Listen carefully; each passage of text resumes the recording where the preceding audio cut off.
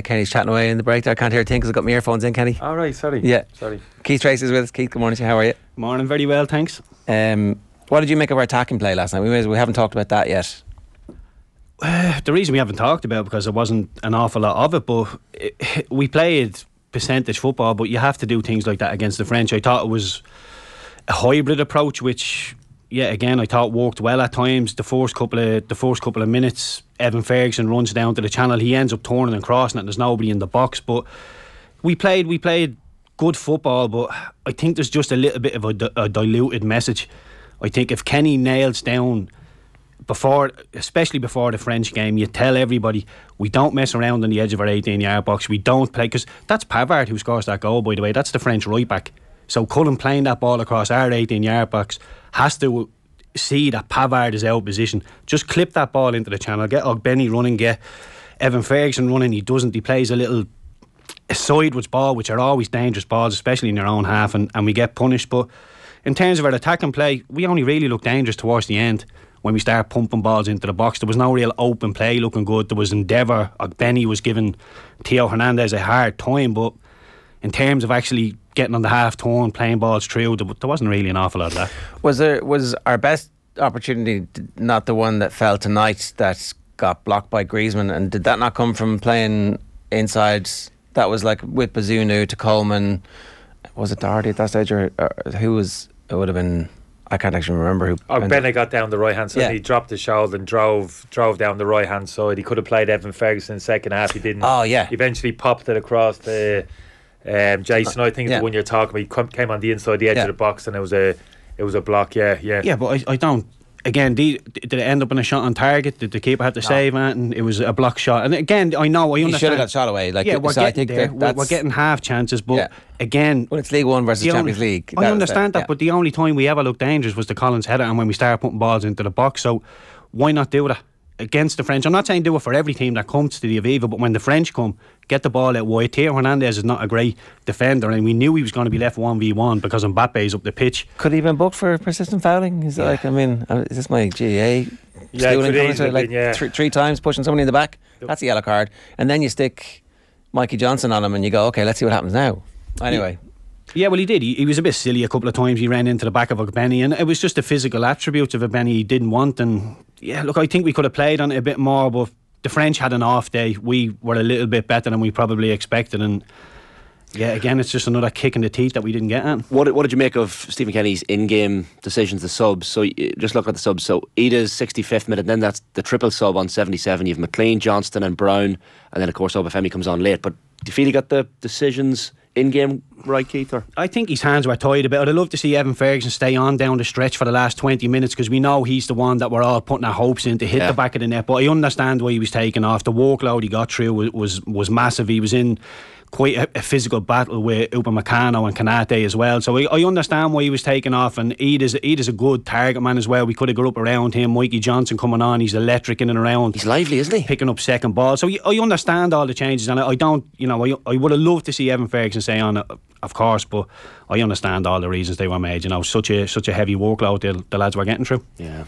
I suppose you mentioned about keeping him on the pitch. If you keep him on the pitch, how can you keep him on the pitch? Maybe throw someone up alongside him.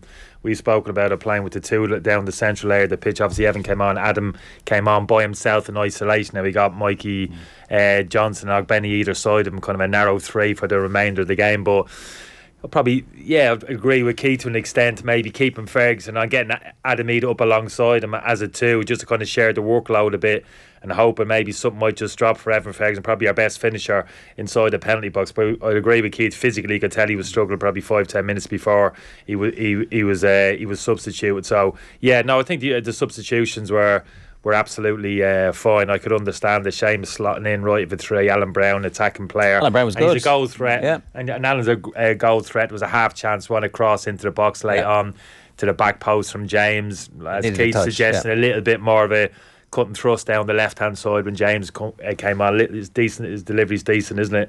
And that shot from Alan, kind of a half chance. That's all it was. Keith, we talked last week before the games about the treating the two games separately. and it seems like they treated the two games as a block, basically trying to get the team as prepared and as fresh as they could for the France game, as opposed to caring too much in retrospect about the Latvia friendly. Yeah, but see, that was the one thing. I spoke to Kenny and Aviva about this last night. I mean, Kenny Cunningham now, not Stephen Kenny. Just that we should maybe change it up a bit. Like when Latvia come, we played a very similar formation to the formation we played last night, and I just think we need to be a little bit more expansive, trust our attacking players, because if we can't break the likes of Latvia down from open play and look good against them, we're not going to be able to go toe to toe with the French. Yeah, now you could argue that our problem against Latvia was that we were unable to tackle them properly and close the ball down, which we were grand at last night. So I do think there was an element of this is still only Latvia, whereas the points on offer for the tournament raised the standard of the whole team last night. Yeah, and I think Stephen Kenny will have to, I said this last night as well, I think the standard has been set in terms of work rate. I think that's the work rate we need to demand from every single game, whether it's France or whether it's Latvia. I think the minimum requirement is maximum effort. We got that last night, and the French on paper are a million miles above us, but we outworked them. Every player outworked the opposition player they were up against, and it brought the level a little bit closer, and we hustled and bustled. Not an awful lot of goal mount action, but that suited us down to the ground. And the checkpoint was, with 20 minutes to go, still be in the game. Yeah. And we were still in the game. Do you think that base camp has been established and that this is something to build on as opposed to a one-off performance? We don't know, because the evidence, the proof will be in the pudding, but what's your instinct? I hope not. I hope Stephen Kenny, Keith Andrews, I hope they're nailing that down and saying, get the running stats out and say that's the bare minimum every single game. Because if we work that hard against the majority of the teams that we play, we'll get something out of the game. If we start picking and choosing when we want to work that hard, we'll start coming undone again. So if we work that hard against Greece, I know it's June, I know it's going to be hot, we're going to have to keep the ball an awful lot better. But if our work rate is up there or thereabouts, we will beat the so-called lower teams. Athens experiences hot temperatures throughout the summer months, with June, July and August all bringing average daily highs of at least 30, although temperatures of over 40 have been recorded. Yeah, so when I talk about different Steve Staunton job, not one of us would perform under those. No. That's going to be a different challenge. So Keith's right generally in terms of that kind of work rate endeavour, but to be honest with you, I never remembered watching an Northern team too often in the past and thinking, this lot could work a bit harder. We need a harder shift. The intensity levels were phenomenal last night, I agree with that, but that's never been a thing that's held us back in terms of lack of application. Does it feel like on behalf of the players? Does it feel like they're applied to a plan? That's the thing. There's a real plan, there's a real cohesion. You could tell we were prepared, good organisation last night. That's what I'm saying. I was delighted to see that. But like I said, the Greece game, that's what we're going to be talking about next. So we talk about the Latvia game. But I think that opening 20-25 minutes against Latvia, I was reasonably impressed with how we played in possession of the football. I thought we had a certain element of control against them. I thought a combination play between Will Smallbone and Matt Doherty down the right hand side was interesting. I thought they looked comfortable in each other's skin. And we worked the ball. We were quite progressive with our passing, particularly down the right hand side.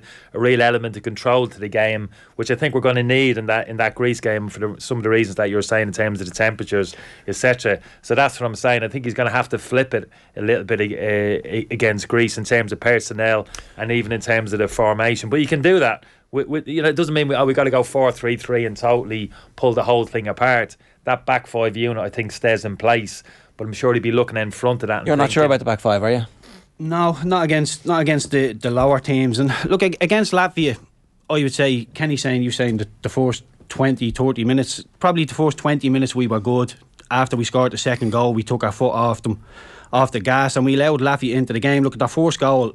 It's a brilliant goal. It can happen against anybody, but it was the fact that we didn't seem to recover. We looked really nervous all of a sudden. We looked shaky at the back, and there was no real leader just telling everybody to calm down. There was nobody saying, I'll get on the ball and I'll calm all this down and I'll make people around me calm down. It was just sort of panic stations, and we let them back in. And look, we wrestled it back, and it's difficult to do when the tide starts turning on the pitch. We wrestled it back and we won 3-2, but I wasn't overly impressed by what we did. I think we needed a few players. It was good. I looked at that Latvia game initially and thought I could have done without that hole in the head. Really, would have been great to have that week lead up to the French game. But the closer we got to it, in terms of the players who hadn't had game time at club level, I think it served us well. You spoke about Nathan Collins, how well he played last night. I think it helped him having that game time against Latvia. It was actually a bit rusty, a bit loose. Probably Doherty against as well. Latvia, but there was a number of players. So I actually think it served a little bit of a purpose for us in terms of in terms of sharpening a few players up for the French game. You mentioned Will Smallbone there. Like, was he hard done by not to be involved whatsoever, even off the bench? Was it a game for him? I know hindsight's obviously 2020, but like, should he have at least come off the bench last night? He played well against Latvia, I'll give him that. He really did. Him and Doherty were creating overloads out on the right wing.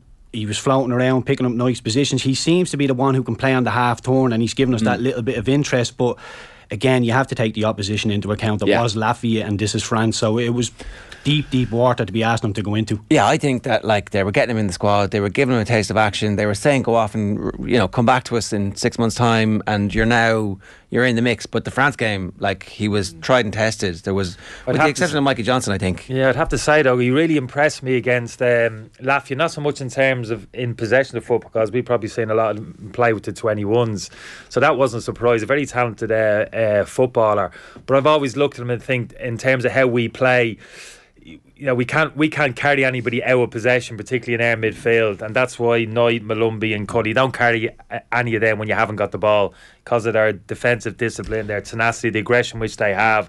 That was so important last night. But I looked at Smallbone against Latvia out of possession, and he wasn't shirking it, in terms of getting himself back in his defensive shape. Physically, for me, he looked in a better placed and condition than he was maybe a year ago. Almost looked at him, thought he looks a little bit kind of lightweight, a little bit powder puff. Yeah. So all those signs were good. So I looked at him against Latvia. No quality opposition, you're right. But I looked at him against Latvia, thought, you know what, he's impressed. Doesn't look as if, we're going to have to carry him if we haven't got the ball. And that's important, because when we do get the ball, and people talk about a creative edge in midfield, as good as Jason Knight, Malumbi and Josh Cunningham, I'm a big fan of. But we haven't got that type of player who can receive the ball under pressure on the half turn and playing those areas. Will Smallbone probably is that type of player. So I think I don't think necessarily 6 months to a year down the road. I think maybe Steve might be looking at him, certainly with the Greece game, for the reasons that you're saying, and saying there might be, he's pushing for inclusion in that starting lineup. Yeah, I think the other thing about the Greece game is that they'll have Mikey Johnson in the squad for the second time, and they'll have seen what he can do, and he's not a player we have. There's nobody else like him in the squad at the moment. We haven't had anybody like him since McGeady, really. And away in Greece, if you need to change the game, or maybe you start with him in Greece. I wouldn't start with him, just because I think possession is going to be at a premium with the weather being so hot. You're going to have to keep the ball, and I think Mikey Johnson, being a winger, he likes to get at people. He will lose the ball from time to time, and that's in his makeup. I like that about him. This is you saying that. Yeah, exactly. Look, I love that about him, so I wouldn't start him. And what about the Wingers Union? The Wingers Union, I'm out at years now. Look, I wouldn't start him, like I say, just because it's going to be hot. But I'd definitely take him off the bench. If the game is in the run and we need a goal, or it's in the balance, so I'd definitely put him on. And he's a huge plus. He's been really good. The run he went on against Latvia, when he went in the box and took 2 or 3 on. Well, the first time he got the ball under pressure last night, he was under pressure, and suddenly, like, there's a little postage stamp swivel of the hips and 3 players beating. You're like, wow, give him the ball. Yeah, but then, don't underestimate that, the ability. And I know it as a defender, you're under the cosh to be able to give the ball to somebody. He's got to. Keith was probably that type of play. He's going to keep the ball for you 5, 10, 15 seconds, not even necessarily to take it 30, 40 yards up the pitch, but just maintain possession for a period of time. You can actually recover and get a breather. Is there a way that you can use that in the team and say, don't try and kill them every time you get it? I think it's hard to get him in the setup of our team. So before last night, previously, we played with the back 5, narrow 3 in midfield, really 3 orthodox central midfielders we generally play in there. Whether it's the 3 who played last night, if Alan Brown comes in, he'd be the same. And we play with a front. We've really played with a front 2, a striking partnership. Now, if you're looking at Mikey Johnson saying, where does he fit into that? Does he fit into a narrow midfield 3 with the kind of qualities that we're talking about? No. Would you play him naturally as a front 2, as a central striker almost? Probably not. He's a little bit in between, isn't he? So it's hard to fit him in. If you're talking about a narrow front 3, a midfield 2, and a narrow front 3, as we did against Latvia, brought him on. Yeah, absolutely, coming off the inside into the pockets. But I think he's hard to pigeonhole. He's that type of free spirit. So the role that Ogbene played last night, a version of that, except you're looking for him? Last night because there was a huge amount of defensive responsibility on not against France, against Greece last night. What I'm saying is against Greece. Yeah, but I wouldn't go with the forward against Greece. So I'd love to. I think we need to go back to that central striking pair. For me, it's Evan Ferguson plus Chiadozi or plus Obafemi or plus Adamida in the game against Greece. I'd like to see us go back to our two central strikers. What's your preferred Greece. two of those four names you just picked? What's the four, or what's your preferred two options? Well, after Chiadozi's performance last night, and I think he's always done very well, Chiadozi, but he seemed to have fallen out of favour a little bit. Prior to the game against kind of Latvia, hadn't got a lot of game time under Stephen the previous 3 or 4 games. I think he's better running onto the ball rather than when he's back the ball. But I think Obafemi and Ferguson, I think, are a very good pair. I like them two together. But I think Edith and Ferguson are a bit similar. I think obviously Ferguson is a better player than Edith, but I think they're too similar. I think it's one of them and somebody else. Yeah, so that's the interesting argument for me. But I get a bit more. If you're talking about an attacking threat, create more goal scoring opportunities. How we're going to more sustained. I think we get more sustained pressure by playing with a front two, because we can go back to front if we want a little bit earlier, maintain possession in the opposition half, and then people can go and join in, and we can get a bit of traction in the opposition half a little bit easier with that front two. Now you have to sacrifice one to centre midfield, but that's okay for me. We've got our wing backs in the system at the moment. Well, Knight becomes a 10, or that's so you have Malumbi and Cullen, and that's fine. That should be fine in most cases. You're not up against a world class. It depends the quality. Malumbi and Cullen last night in the midfield too wouldn't have been enough, because they got 25 yards of space either side of them. Yeah, absolutely. So you're right. Yeah, this is what I'm talking about in terms of little minor adjustments, modifications you can make. You could argue like Malumbi and Cullen as a 2, small ball playing as a 10 in behind the front two. Yeah. So that's what I'm saying. These are the small things I'm sure the manager will be looking at, depending on the opposition and the challenges we're going to face. If you do play small bone in the 10, he's somebody who puts the work rate in as well. He's not exactly a luxury player. He'll just say, I'll work when I get on the ball. Like Kenny says, he'll come back and make it a 5 in the middle and work for you as well. Yeah, and then I think that the point of him being on the bench last night was to see that the level of work rate expected from any of those players in that midfield trio. No better man to watch than Griezmann. Well, yeah, I mean, that would be, if he could turn into Griezmann, that would be good. Wherever about his technical ability, Griezmann's sensational. 40 odd goals at international level as well. It's like, I've seen him on his backside a couple of times putting in tackles. For attack with Jason Malumbi at 50-50. I remember the first killed half, each other. like full on, like studs up. You wouldn't miss him on real. the pitch anyway, Griezmann. You certainly wouldn't miss him. Like, the set pieces, that's another thing that kind of cropped up last night. I saw a couple of people commenting last night where I was watching it, saying Jimmy McGrath might have been a man to have in there for the set pieces. There was even that short corner at one point during the game where Josh Cullen tried to play it, and you're just thinking, put the ball in the box. Yeah. I thought big to be fair, I thought Olivia was quite good. Josh Cullen off that right hand side, that outswing across, I thought he put it in some very good areas. The thing was, I was down the side of the pitch before the game, and it's amazing really. French team came out and it's landed the giants. Griezmann apart, unbelievable in terms of their height. Now we're talking about offering a threat at set pieces. I was more worried about them at set pieces. Like every one of their players 6 foot and over. Like Konate, absolute giants. Pavard, Giroud, Rabiot 6'3". Tushmani comes off the bench, absolutely phenomenal. So then up until the way. Collins' header, we hadn't won one header in the box. They'd put their head on every corner we'd put into the box. So this is what you're up against. You talk about their technical ability, how good they are ball players, but like in terms of like physically, they're absolutely phenomenal machines. So yeah, I wouldn't be overly critical of kind of set pieces. I thought we actually put them into some good areas, but just very difficult to get the better of them in those situations until that Collins' header. Ferguson was a little bit, I don't want to be critical of the lad, he's brilliant, but probably a little bit leggy last night. He's played a lot of football as well, which you have to remember, and then there's the pressure of a fixture like that. Now, Evan Ferguson's played in some big games, but certainly wasn't the Evan Ferguson we've probably seen in recent weeks. No, and look, playing in the Brighton team and playing into the Irish team, it's basically chalk and cheese, the way the build-up play will happen.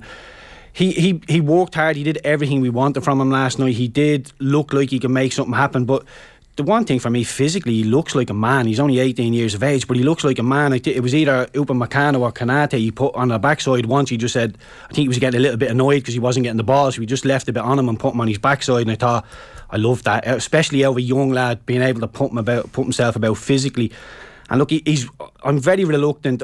I think he's going to go on and be an absolute Ireland legend. I really do. But I'm very reluctant to put too much more weight on his shoulders, because he's on the front of the programme. We're all getting behind him, and we've seen Aaron Connolly, we've seen Troy Parra fall by the wayside with the pressure. So I'm very, very reluctant to put it on him, but he seems to just take to it like a duck to water. Every task that gets put in front of him, he's just knocking it out of the way. It was a different task from last night. Didn't have the luxury of a partner alongside him. I thought he did well under the circumstances. I thought his hold-up play was great. A couple of times, kind of first half under pressure, we popped the ball out to him. Upamecano Konate breathing down his neck. Pushed his shoulder out like Keith was saying. Imposed himself, made the ball stick, bought us a little bit of time.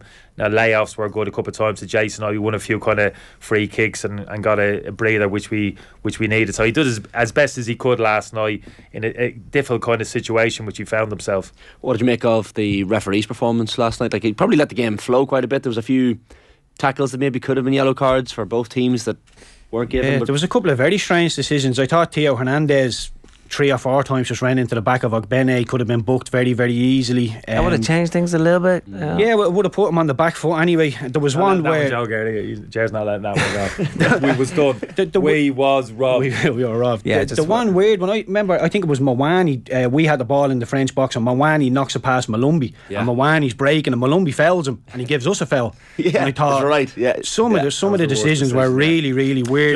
Josh Cullen got away with one early on, didn't he? He did. He took out Mawani on the halfway line when he was racing clear into our half the pitch. That could have been a straight yellow. So just kind of level things up a little bit. The shirt pulling was called every time except when we did it on Mbappe in the penalty areas. So maybe we got away with one there a little bit. Yeah, well, I in real time I thought Mbappe just threw himself to the ground, but I had the benefit of a replay, and you're thinking there's not a lot in the short pull. But when the short comes away from the body like that, and he's been given them earlier, option, lucky. Brian says, I agree with Keith. Ogbene can't play with his back to goal. Ask the two lads what they make of Knight when he has the ball. He's not good enough in my opinion. Very good off the ball, but not near good enough on it. I think he's really good on it, but I think that last night was a giant step up in class from what he's used to, and so he needs to at least be playing championship football next season, and ideally he'd be playing at a higher level. Yeah, Jason's an interesting one. I like Jason a lot, to be honest with you, but if we think he's going to be like a ball playing central midfield player, like a quarterback, you're mistaken. He's not going to do that. For me, Jason is a player who arrives onto the scene late, and you can see that in terms of the kind of third man runs which he makes from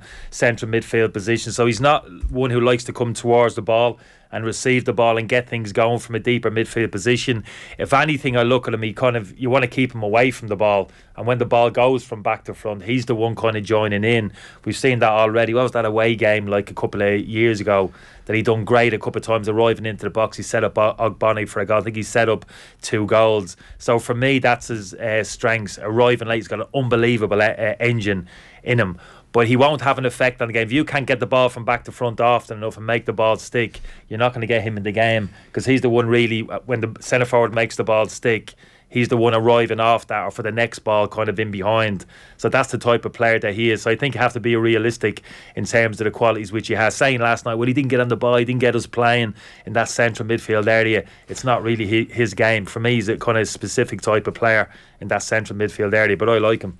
Yeah, well, I think it's the problem that we've always had. Cullen, Knight, Malumbi, they're all the same. They all run around, they get you the ball, all different levels of talent, but pretty much same in what they do when they get you the ball. And like we say, we're putting a little bit of hope into Will Smallbone that he's the one that can play on the half turn. But yeah, there's a lack of creativity in the middle. But look, I don't take it away from the lads, because the attributes they have are some great attributes and they can work well within the team. But in terms of creating and playing football like a knife through butter, they don't really have that eye of the needle stuff. So that's a good point. So Jerry's talking about, we want to play a different way, we want to get away from traditionally blah blah or whatever, and that's all well and good, but we have to recognise the qualities, the strengths, Jerry, the players that we have in the team. So you look at those centre midfielders, Jason Knight for me, arriving late onto things, Jason Malumbi as well, at his best when the ball goes beyond him, and again he's kind of joining in. Is Josh Cullen the type of disciplined central midfielder who's going to get on the ball, be that kind of quarterback and dominate games as a playmaker? Probably not. So we've got to recognise that, and we've got to mix mix our game up. As much as we want to get on the ball and play more of a possession-based game, we have to recognise the fact we want to get the ball from back to front as early as possible as well, and allow these players to join and get the likes of Mikey Johnson as well in possession, higher up the pitch. Will Smallbone, and again, that is best in the opposition half in the little pockets. So we have to transition the ball from back to front as early as we can for me to get in that half the pitch, to see the strengths of those players, midfield players in particular, that we have. So it's that fine balance. I don't think we have to play a certain way. A possession-based game, yeah, to an extent, but I want possession in the opposition half and the last third of the pitch as often as possible. And the quicker we can get there, for me, the better. If that means we go back to front, all well and good. Remember the ball to Adamida second half, I think from down the left-hand side, 30-40 yard ball down the side and behind. He raced, Konate swivelled, played the ball on the inside, 2 passes, James McLean's driving into the box, almost shot on target. Absolutely nothing wrong with that either as well. So it's that kind of happy balance. Yes, we want to play more of a possession-based game, but understand our strengths as well and the individual attributes of the players that we have in the squad, and tailor a system of play or a style of play that we've been talking about which best suits those players. I don't think it's necessarily one way or the other. Yeah, and the one thing as well, the French are coming, and the French are very, very good at pressing. You see, look, the way they scored the goal, it's a bad pass by Cullen, and Pavard puts it into the back of the net, but it's a really, really high press. So if we recognise that, and when we have it, we just chip it over the top of them, eventually that high press, they're going to just get a pain in their arse and say, I'm not pushing up the pitch because I'm just running towards my own goal. So you just get them set into a way, and then you start to earn the right to play. So it's not always long ball football. Did we not chip it forward a little bit early on? Was there, when, you know, so it felt... Okay. Golf. Talking golf here now. We the masters, like heckin' chipping around the greens. We did, didn't we? It felt a little bit like we were mixing it up. We did mix it up, but again, I think there's a little bit of a diluted message that we're trying to play football. We're as good as anybody on the ball in Europe. These kind of quotes coming out, is that just in Cullen's head a little bit when he's on the edge of the 18-yard box? You know, for me, it's 0-0. We're just started the second half. We're in the red zone. Don't concede a goal the first 10 minutes of the second half. And we actually started quite well. We put them under pressure. The mistakes were still happening. France had come out at the start of the second half and made a couple of mistakes. You're like, actually, this is going to fall into the same pattern as the first half. That's why it's a little bit heartbreaking. Yeah, but again, every game has checkpoints. The first 20 minutes is a checkpoint. The first 10 minutes of the second half is a checkpoint. And you would have imagined that Deschamps gave the French a bit of an earful at half time. So you have to expect a bit of fire at the start of the second half. So that pass for me it's just really, really nonsensical. And again, I keep saying it's their right back. So just chip it into the space that Pavard should have been there, and just get us up the pitch and just play from there. Adrian McGrath says Ida should have started and we should have finished with Ferguson maybe. Like, I disagree, but I do think that they were considering that. I think that if Ida had been fit, there's a good chance that fully fit and had played and not come off injured for his last game, and Norwich hadn't pulled him out of the squad and then he showed up anyway, which is kind of an interesting dynamic that's gone on at club level for him. It did sound like they were definitely considering that, and I don't know, I think that it was too big a risk. I don't think it would have had a huge bearing on the game whether Adam had started or Nathan Ferguson. I know, but the fans wanted Ferguson and he's on the front of the cover. Like, sometimes, the connection with the team is important. Yeah, no, I think he will. I'm a big fan of Adam Ida. I think he will play a part going forward. It'd be interesting in terms of the kind of that kind of partnership. Keith was talking about it there. Is there a natural partnership between him and Evan Ferguson? That'd be interesting. I think potentially they could. I understand what you're saying, all right, but I think because Evan Ferguson is so good in terms of his ball retention, actually dropping into the pockets to receiving the ball, I think there's an argument there for Adam's pace in behind and kind of down the sides. And I think they're both intelligent players as well. I think potentially there's a partnership there. I look at Obafemi, I understand what you're saying, I'd agree with you, that lightning pace. For me, that was probably a reason I probably would have maybe started with him last night. Obafemi, quick transitions, counter-attack, his pace in behind, spins off the shoulder for centre half. You fancy your chances kind of 1v1. But I think in terms of his all-round game, his kind of ball retention, some of his decision-making, Obafemi, I'd question. I think he's still a little bit raw, he's still developing, whereas Adam Ida and Ferguson, although very young, for me, a lot more polished, more matured in terms of their positional sense and the decisions that they make. So, yeah, I think that's an interesting one. Eden and Ferguson potentially going forward. I think there's a bit of joy in that. They're all like 20, 22. Like Knight turned coming back to this. Knight turned 22. 16, 17, yeah, maybe. Like you're struggling 20, 21, 23, 24, still, below 24. No, 24, you're past it. You're old. Over the hill, yeah. Oh, dear. But I will say though, the French lads, I have to now. Look, don't get me wrong. We've talked up the Irish performance here, absolutely, and rightly so. But I watched the French warm up, and I was close to Griezmann and Mbappe. Were doing a little bit of a passing drill in front of me on the side of the pitch, and I was looking at it before the game. I've never seen anything as sloppy in my life. Do you remember like your warm ups, going out for a warm up? You're warming up. Jared, that's what you're trying. That's a good point. You're trying to warm up. What are you doing? What are you doing, Kenny? And I don't know how you warmed up, but I was very conscious of the fact I need to get my head. Yeah, physically, man. I need to get myself up to. I need to be able. The game's kicking off in 20 minutes. You know what I mean? Kicking under the ground there. That was I've his legs. never seen Anne like a swan. Sloppy as Thames. They're kicking the ball. It was like park football. The two of them, you wouldn't have known, and you might think, when it matters, when the game starts, that's it. Whoosh, they're going to switch on, boom, get into the zone. But that's literally how they started the game. Were you a good warm up man? I did. That's what I'm saying. I did as I was told. I literally tried to warm up. Except that time, I remember being up in Tranmere once, Prenton Park in Tranmere, and warming up, hitting those long balls. Like 30 yards to a couple of the defenders, and the lad smashed the ball over my head, and I was running backwards, and somebody put an advertising board onto the pitch, went straight over it, like on the legs in the air. Oh my God. So yeah, I was well warmed up after that. And no one ever mentioned it. Yeah, but it's amazing, isn't it? And you might think, you're reading too much into that, but I don't know. I looked at that last night, I thought, this is a bit, but that's how they started the game. And Mbappe, an absolute shadow. The two fullbacks, you mentioned Hernan. Yeah, and I think we got a bit of that 10-15 minutes into the game. A couple of sloppy passes, wasn't there? They kicked the ball out, play a few times, ball bobbling over their feet, and things like that, because there would have been a bit of fear in the Irish players. I said it before the game, and that's not a bad thing. You know, I experienced a lot of that in my career, and it really kind of sharpens you up.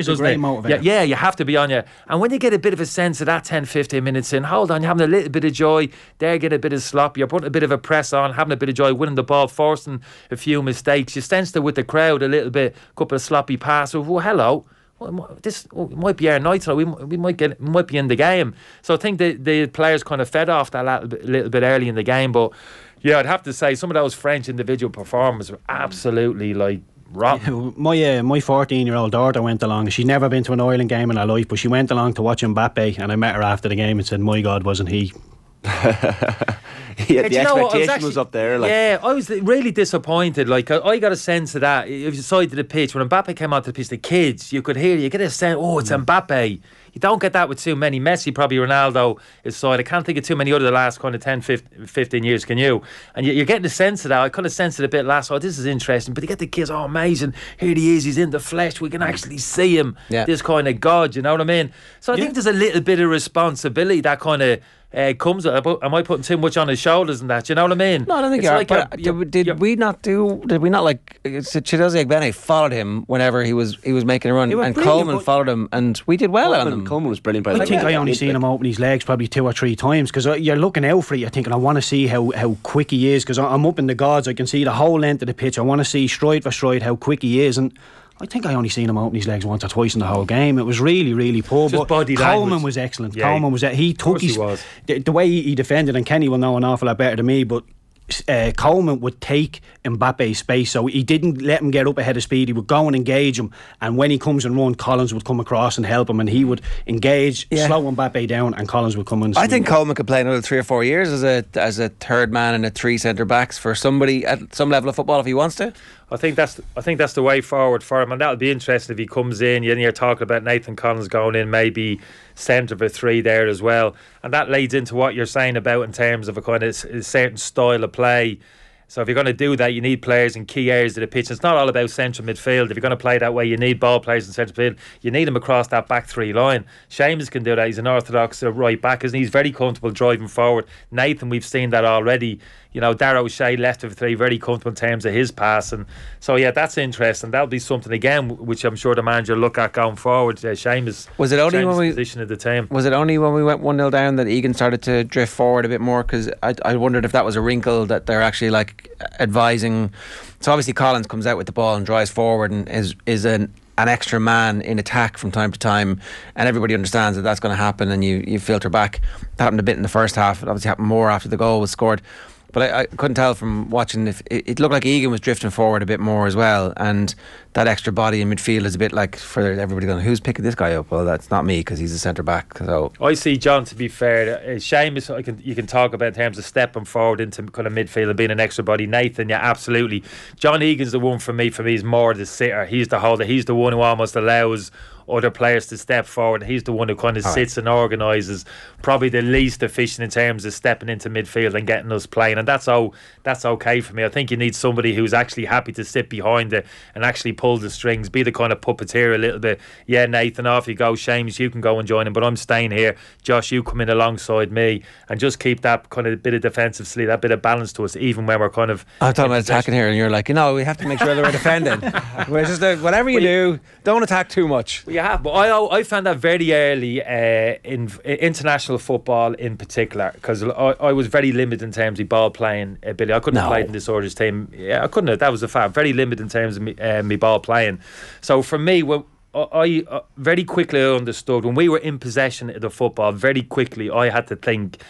My defensive head had to kick in. So when we had the ball, I was always thinking, if we turn this ball over, you're always thinking, what if? Yeah, at any time, if we turn this ball over, are we in a decent defensive position? Can we get back great crack into at parties, are Kenny?